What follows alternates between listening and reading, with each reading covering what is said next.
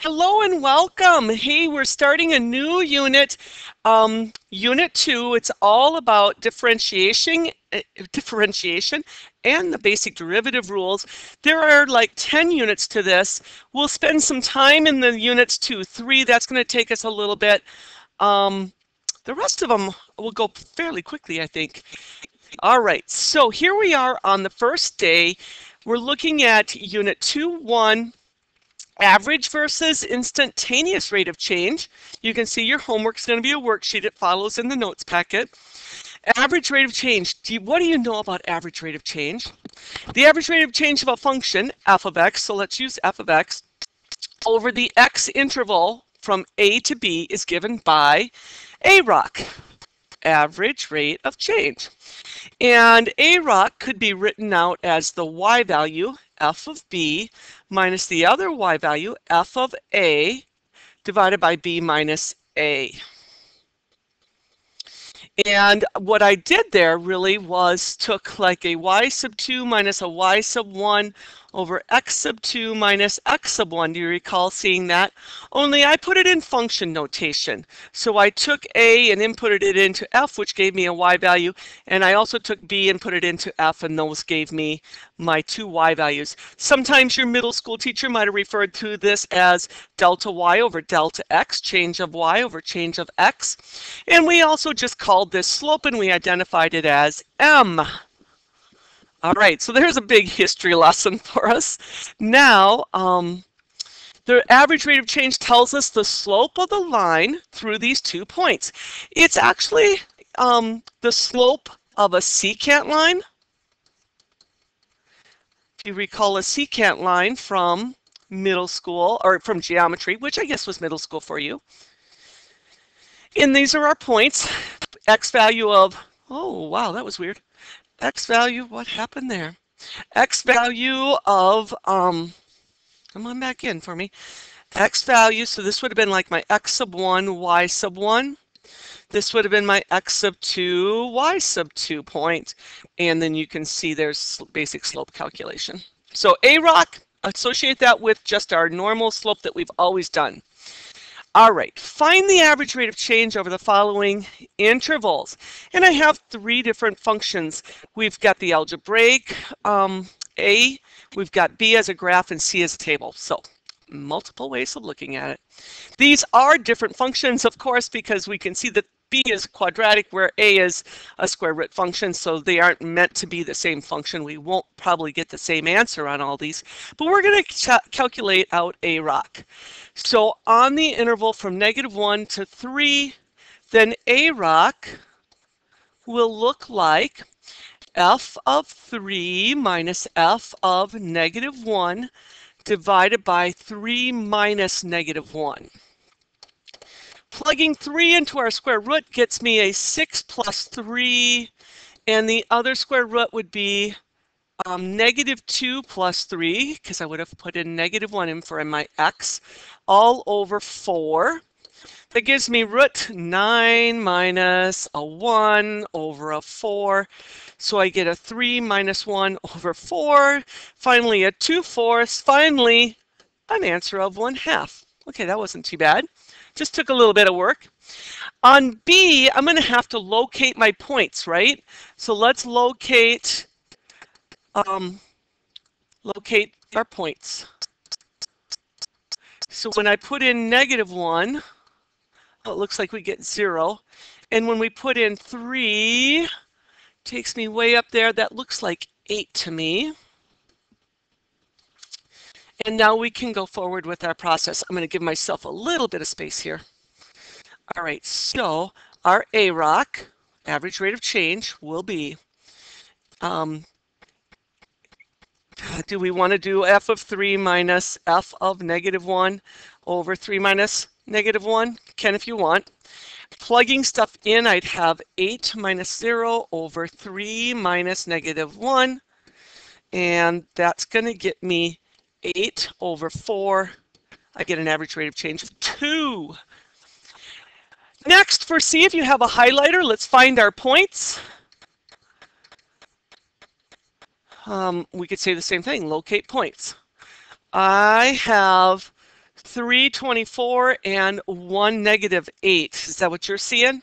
So I would have 3 comma 24 as well as negative 1 negative 8 xy.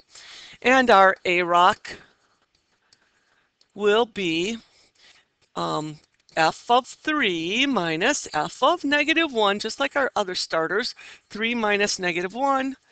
And now grabbing the locations or the y values and the x values, what do we got? 8 minus 3 over a negative 1 minus 8. Oh, goodness, Cindy. Whew, that's a bad mistake. Okay, this was my 324, so I'm going to go this. 24 minus negative 8. And then 3 minus negative 1. Oh, I like that better. 32 over 4 gets us an 8. Nice numbers today. We didn't get any fractions, did we? All right. AROC, I think you can do it. Okay, then let's talk about instantaneous rate of change. The instantaneous rate of change of a function occurs at a point. So IROC is known as instantaneous rate of change, IROC, and this one is a limit process. Of course, the limits had to come into play. That's why we studied them all in Unit 1. And we are going to take the difference of the y's over the difference of the x's. So I have 2 points, really. I'm evaluating at C, and I'm letting the limit get close to C. So, or x as x moves to C. So if x gets close to C, this difference will go to 0, and that's going to bring it together at a point. You'll understand this in a little bit. We're going to go through a diagram of it. So on top, though, it's still just y minus y1, x minus x1. So really just a nice slope calculation going on there, right? This really looks like a slope, but the problem is we don't have the set of numbers like we did in AROC. The instantaneous rate of change of a function at a comma b is defined as the slope of the tangent line at the point a comma b. So we could pick up some, yeah, let's do it right there. That looks like a good point. Make this my a comma b, and then the slope at that will turn out looking like that. We're going to draw a tangent line. This will be a tangent line rather than a secant line. And we'll get into more of these discussions. All right, so we've got a practice problem coming our way. It says, how could we find the instantaneous rate of change of f of x when x is negative 2? So let's go plot or locate the point. I'm going to do locate the point. When x is negative 2, it puts me right there. If you would grab a ruler, I want you to draw the tangent line here. So maybe hit pause and go grab a ruler and then come back. Here is my tangent line. I'm trying to do my very best on it. How could we locate the slope of this red line when it's going through x equals negative 2? So it's skimming by, right? Tangent lines kind of do that skimming. They touch at just one point. Now they can cut through a function as well. They can cross over if necessary, but in this case we're going to be just skimming the outside, it looks like. So what I'm going to do is locate 2 points on my tangent line, and then I'll calculate out the slope of that on my tangent line. So first we drew the tangent line. So first we drew the tangent line at x equals -2. And then second, we're going to locate a couple points. Look for some nice ones. In this particular case, I think we had a couple nice ones, or at least I'm going to kind of make it look like it. I would have -1, 4, and down here I'd have -4, -3. So I have 2 points, -1, 4, and my other one is -4, -3. Did I write that backwards? I sure did. -3, -4. Why did I start with the y value? -3, -4. I guess that was just sitting in front of my eyes on this smartboard. The other one was fine, wasn't it? Okay, now let's calculate out our slope. So the slope is going to be the difference of the y's, whatever order you want to go. So I'm going to go 4 minus -4 over, that was 4 minus -4, same direction then of travel, -1 minus -3. Looks like I get 8 over 2, slope of 4.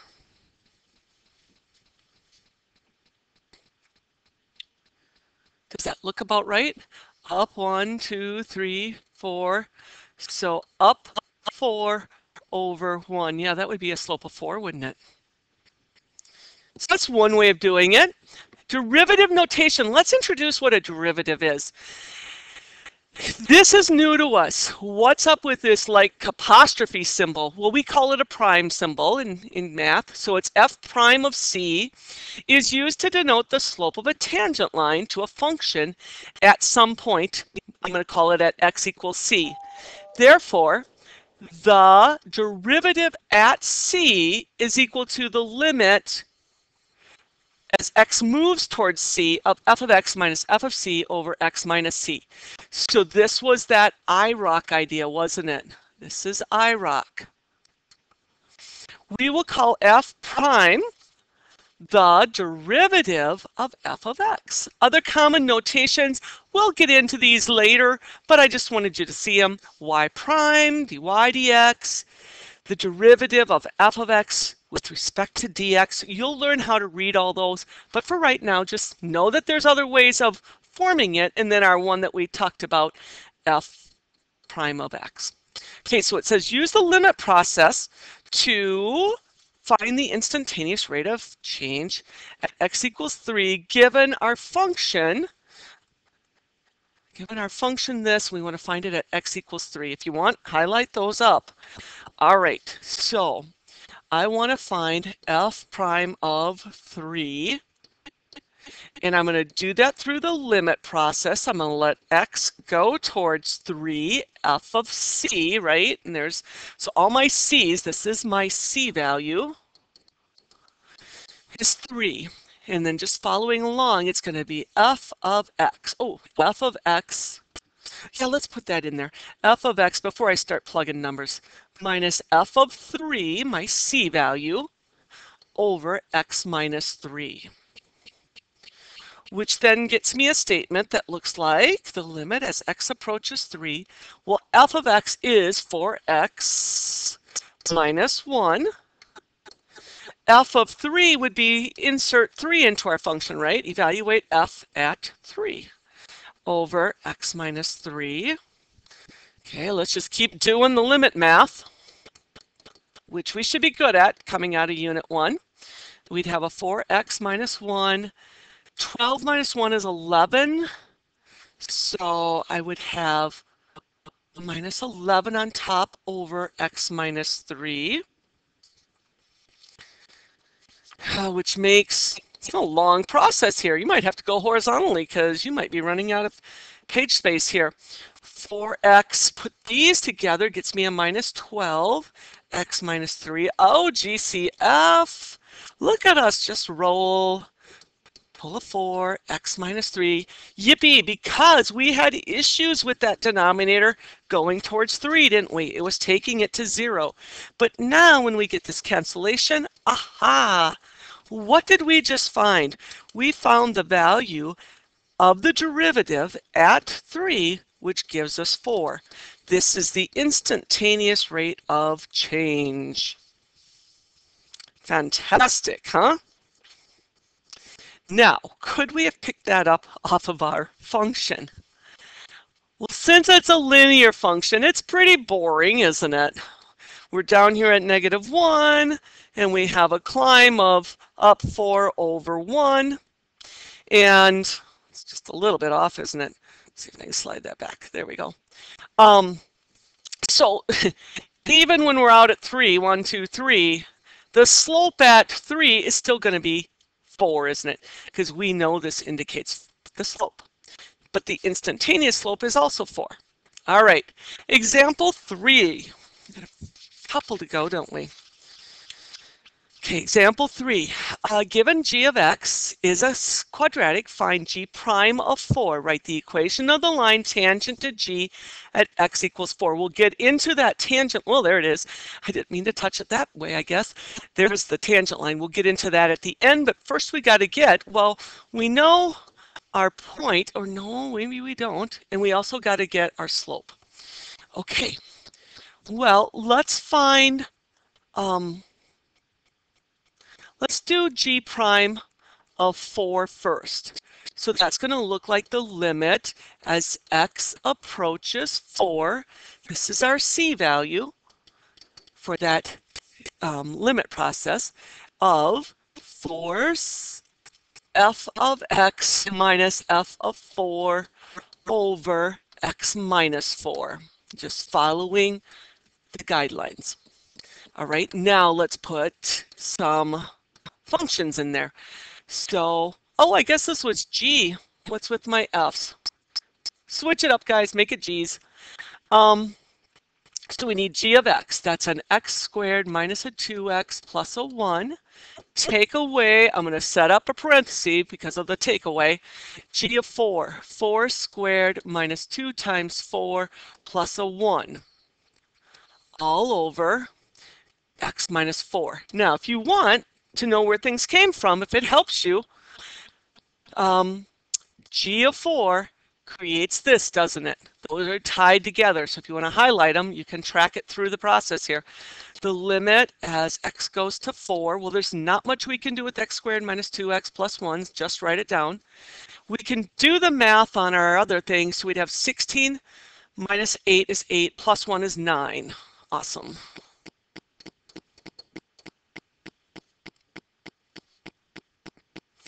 Now, I'm going to go a little horizontal here. The limit as x goes to 4. Let's put our two number parts together.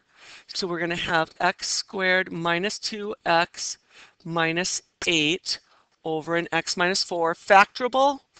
Yes, and I'm going to just save myself some space. So I'm going to go x minus 4 and an x plus 2. And this is beautiful. We need this to happen because 4 going in there would create a 0 denominator. Now, let's evaluate x when it is 4, and we get 6. The slope is 6. Woohoo! So g prime of 4 equals 6. That's our IROC. Instantaneous rate of change. When x is 4, it has a slope of 6. Now it says take it into a tangent line. And I'm going to take it into a tangent line. Why? Let's write tangent. Tangent line. It's linear. It has the word line in it. That's points. This is point slope form.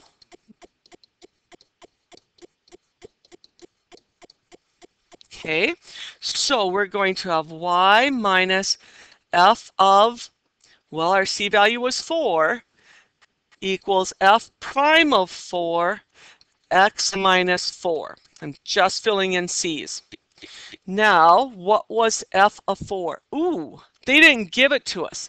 We got to do a little calculating. Okay, off to the side, let's find f of 4. Going into the original function, why do I keep saying f? It's actually g's. All those places where I have f's should be g's, like right in here. Okay, those two. G of 4. back to our original function, x squared minus 2 times 4 plus 1.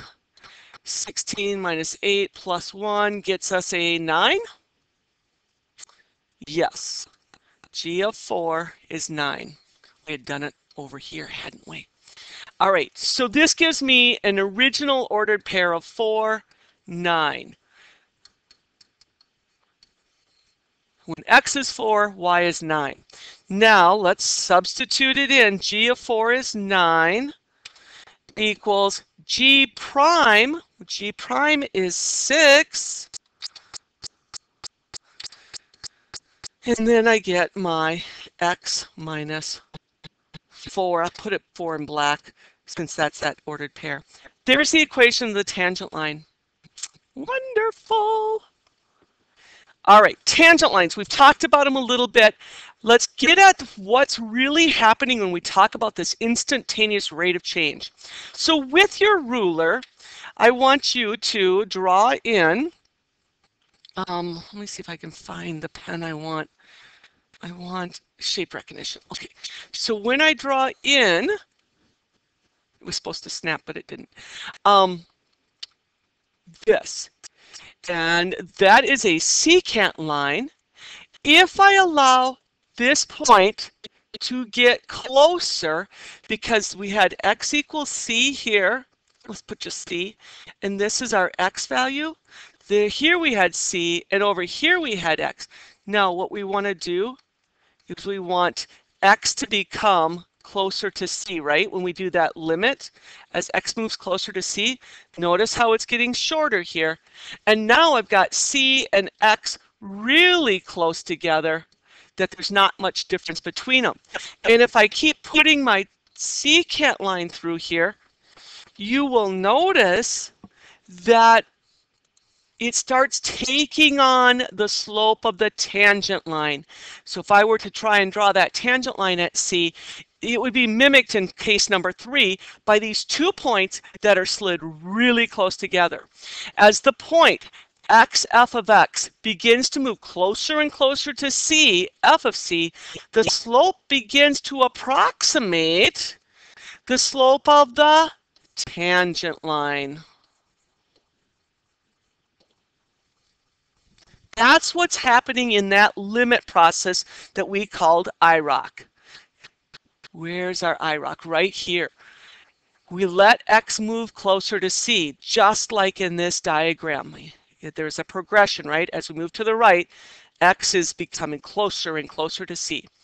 So example 3 is just a question. If f is a function for which the limit as x approaches -2 of this function equals 0, then which of the following statements must be true?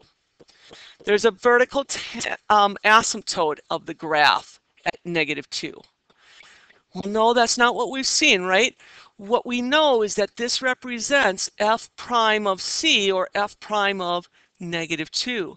The derivative exists. Ooh, it does turn out to be 0, which is a number. The function is continuous. I'm not going to know that off that limit. F is not defined. I'm not going to know that.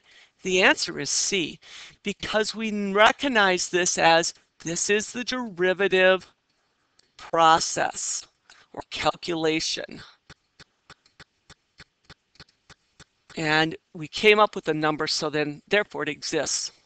All right, I think we've done enough in this video. It's long enough. I'm not going to do this last problem. It's just somewhat a repeat of what we just went through, but it does compare average rate of change to instantaneous rate of change. You know what, I will do this much. I'm just going to do the setup.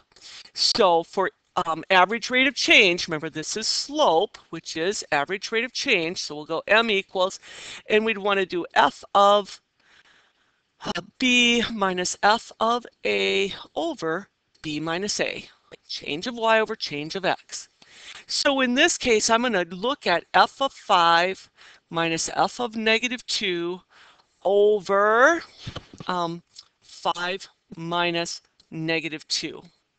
And then you could do the work on that, right, by plugging it in. Oh my gosh, we're so close to done with it anyway.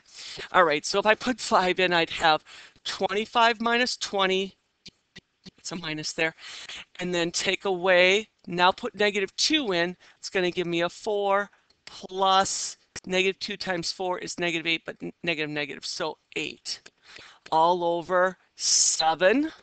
So then I end up with what, 5 minus 12 over 7, looks like we come out with -1. Instantaneous rate of change, I would want to use this. This is my C that we're after.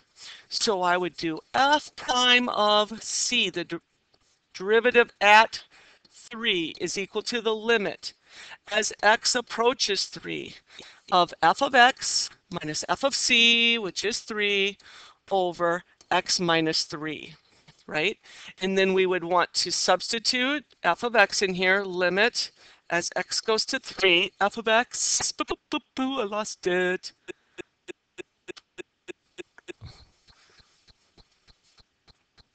Oh, there it is. It's too far up for me.